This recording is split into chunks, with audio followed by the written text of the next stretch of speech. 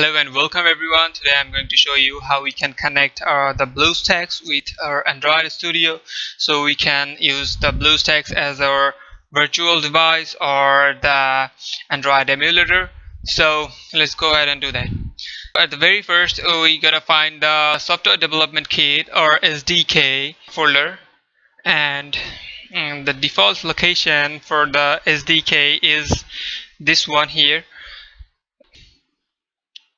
But I've installed mine in a different directory, so let's go to the directory, and then here you can see the SDK folder, and inside of this you're gonna find a folder named platform tools, and inside of this we have adb.exe, and we're gonna run this file as administrator.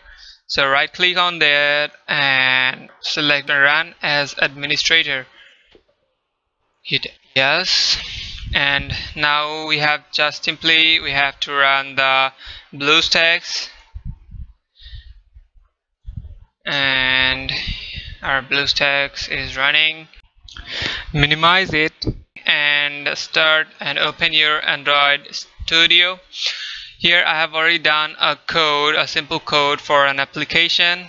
One more thing here, we can see Android logo up here, so just click on that and you'll get something like this. This is called the Android device monitor. Here you can see the Emulator 554 online. So this one is the BlueStacks and it's online for the Android Studio. And to run our app in the BlueStacks, what we need to do is just hit the run button, and in this section we can see that emulator unknown Android 4.4.2 API 19 is running device. Just hit OK, and yeah, you can see that our app is already running in the BlueStacks. So let's type something in here.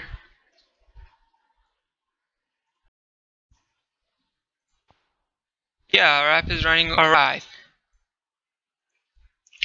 So thank you guys for watching, and hit the like button if you liked it, and please comment below if you have to say anything, and please subscribe my channel for more. Thank you.